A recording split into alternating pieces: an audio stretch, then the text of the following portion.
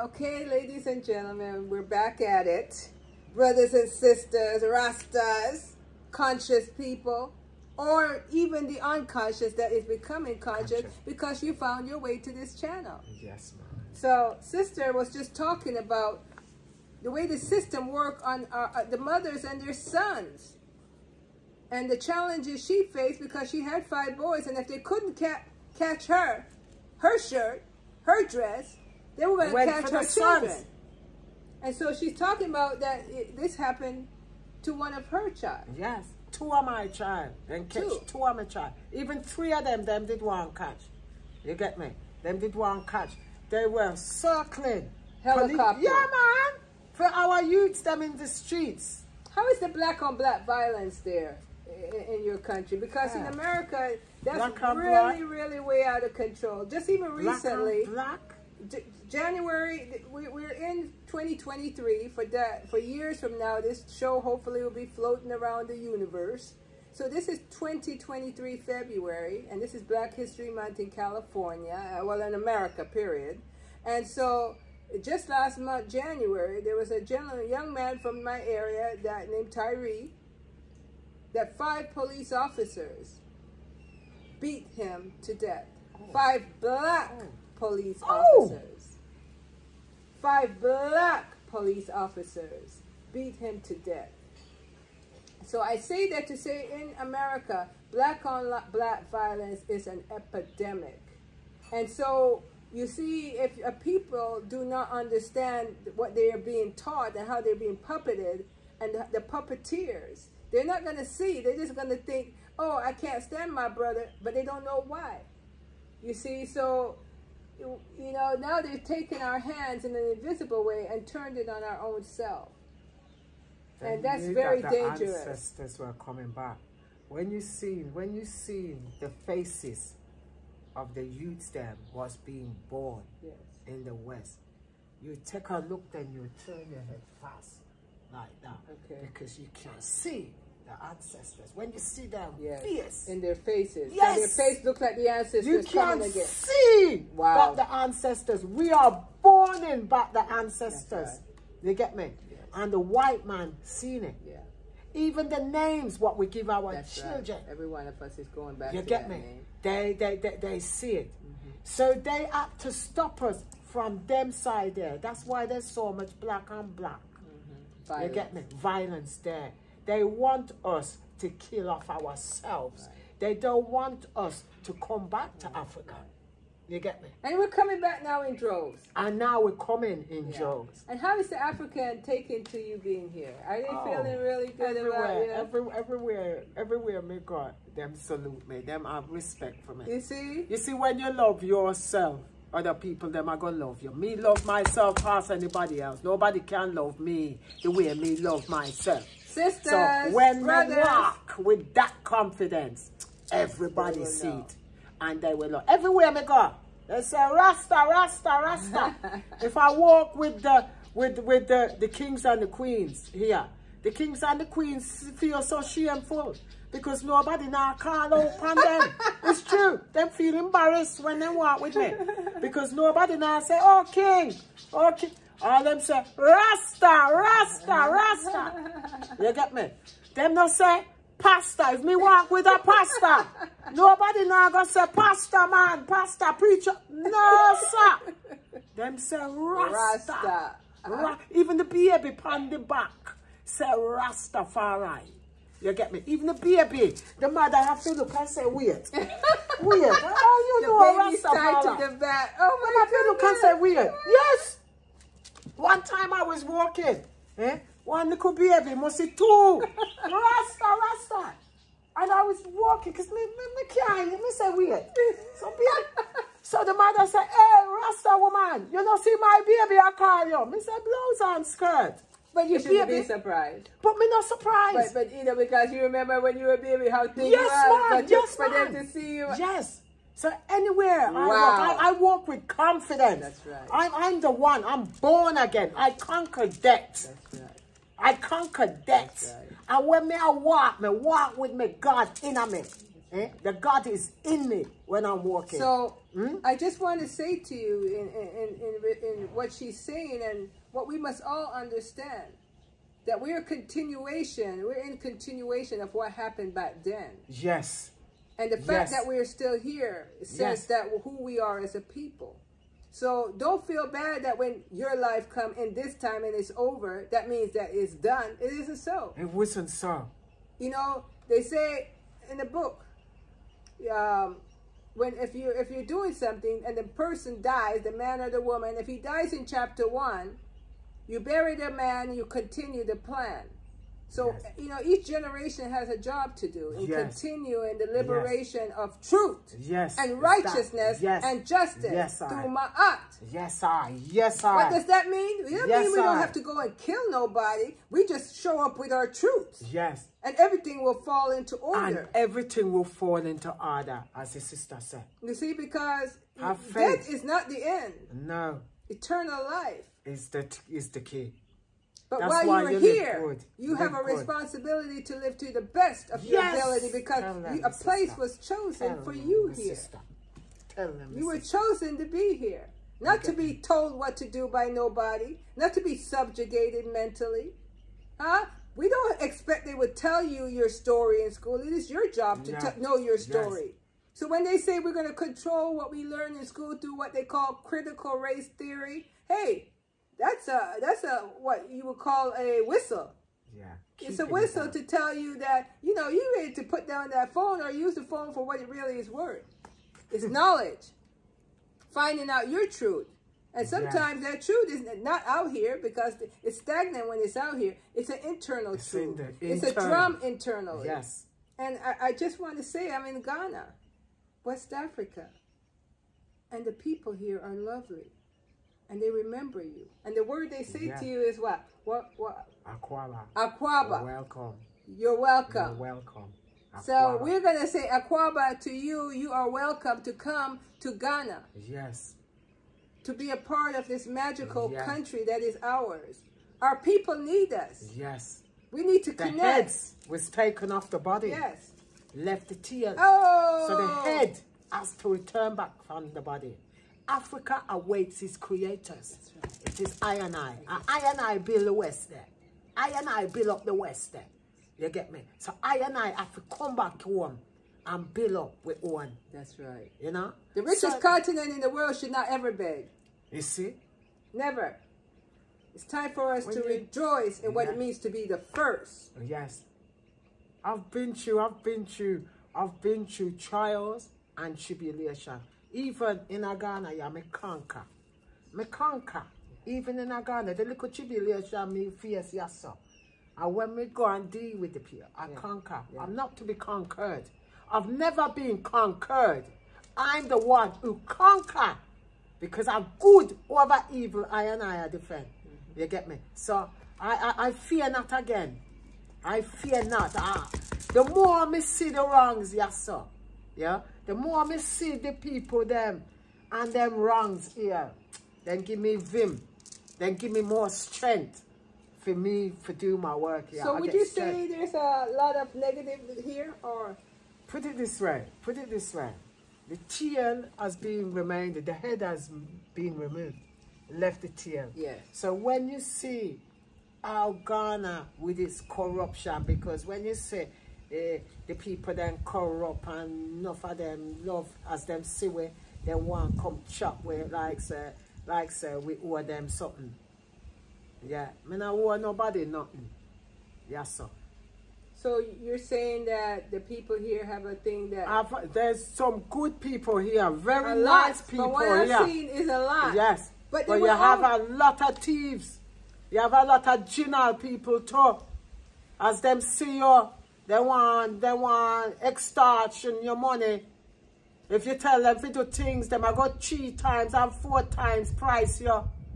But you know, I just want to say to you, you have good people here. There's beautiful people here. Yeah, but sister, what I would say to that is, that's a lesson that comes from the system that has colonized this country. This is a colonized country. Yeah. So it has its legacy in the same system that UK. Yeah. Matter of fact, the colonization colonizers were English. Yeah. So there's that legacy and remnants of their ways still resonating amongst our people. Govern themselves. And the same thing could be found in our islands in the Caribbean and the Americas. So what I see in this country is our ability to overcome will be easier. Yes. Because our base is in who we are ancestrally, the truth. Yeah. Who we are ancestrally, the first. Yeah. Yes. And so we have the ability to turn that corner. Yes. But our job here is to collaborate and lock arms in a way that shows that we have an element of brotherhood and sisterhood no matter what. Yeah. And for you to do that, is I and I have to join hands and heart. Correct. We cannot be scattered amongst the people. And we must know each other. Yeah, you cannot be scattered amongst them. So this show today is an opportunity for us to get to know each other. So I'm a Jamaican born. Your parents are Jamaican born. I was born, like I said, in Jamaica and raised in America. And you were born in England, UK. And we know the UK and America, the sisterhood or mother-daughterhood that exists. Yeah. And you see, Ghana is where most of us were taken from, to be taken especially to the Jamaica. Yeah. So we see how the world gets much smaller then. So if I could sit here in Ghana on this beautiful warm day, as you can see, I'm sweating, a nice glow. my cocoa skin is finally happy because I am not where it's cold and everything is dried up. I'm free. Yes. So I say to you, my brothers and sisters out there, 2019 said it was time. 400 years for Americans and the Westerners and the diaspora here. 2019. 1619 to 2019. 1619, around then is when African people were brought in officially as slaves. The first slave ship arrived in Virginia. Jamestown, Virginia. And so with that started a building of a powerful country called America on the shoulders of black people. And the evolution of that 400 years later has gotten worse. You know, they've been able to create this system to make you feel like you just got there yesterday. And they don't want you to remember what you have brought to their system. Yeah. You know, this is Black History Month, and this is the time we remember Dr. Martin Luther King. We remember Harriet Tubman. You know, we remember Sojourner Truth. We remember people like Malcolm X, and even Jamaican-born Marcus Garvey. But, you know, I would say that, you know, we have to go deeper than that. We have to remember who invented the closed-circuit TV. Marie Van Britten Brown, a black woman. We have to remember who invented the traffic light. Garrett Morgan. Yes. We have to remember who invented the gear shift and the multi-barrel shotgun, Richard Spikes, and a whole host of people that have made America great.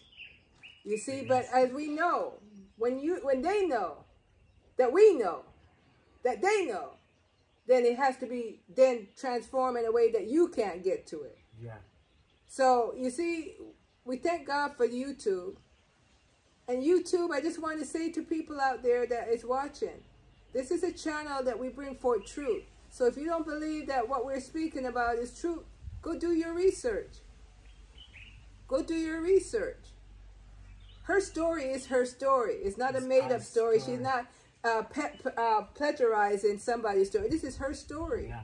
And so all we're doing to the people out there in society is to make you aware that you have a story too. And it is valuable. And even if there's not a platform for you to sit and tell it, don't mean it's not valuable. And we hope today with our conversation that we could let you know that deep down your liberation comes when you bring your story out. And let the universe know that you are here by design, by the Creator's design for you to come and continue what has started. Yes. And it's your responsibility not to be about consumption, just consuming. Yeah.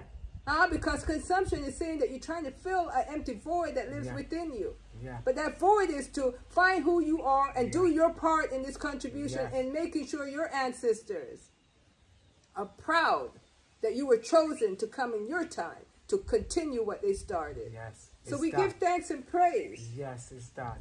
We give thanks and praise as one sister in Ghana this day.